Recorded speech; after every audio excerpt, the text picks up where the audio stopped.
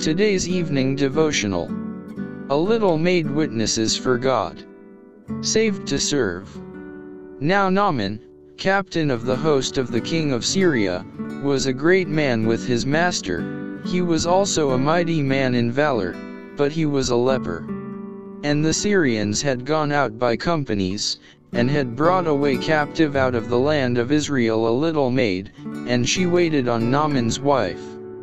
And she said unto her mistress, Would God my Lord were with the prophet that is in Samaria, for he would recover him of his leprosy.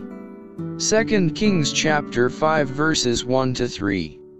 A slave, far from her home, this little maid was nevertheless one of God's witnesses, unconsciously fulfilling the purpose for which God had chosen Israel as his people. As she ministered in that heathen home, her sympathies were aroused in behalf of her master, and, remembering the wonderful miracles of healing wrought through Elisha, she said to her mistress, Would God my Lord were with the prophet that is in Samaria, for he would recover him of his leprosy.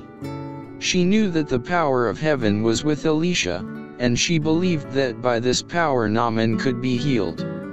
The conduct of the captive maid, the way that she bore herself in that heathen home, is a strong witness to the power of early home training. There is no higher trust than that committed to fathers and mothers in the care and training of their children. We know not in what line our children may be called to serve.